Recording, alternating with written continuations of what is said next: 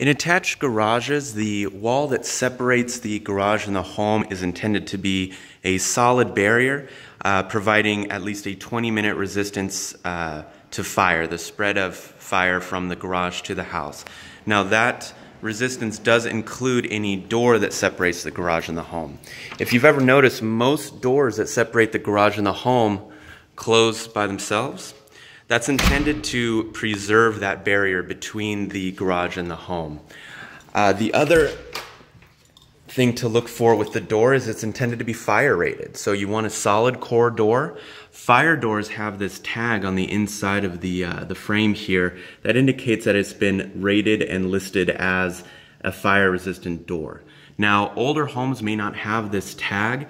The general rule is that if it's a solid core door, at least 1 3/8 inches thick, that it will prevent the spread of fire for 20 minutes, even though it's not rated.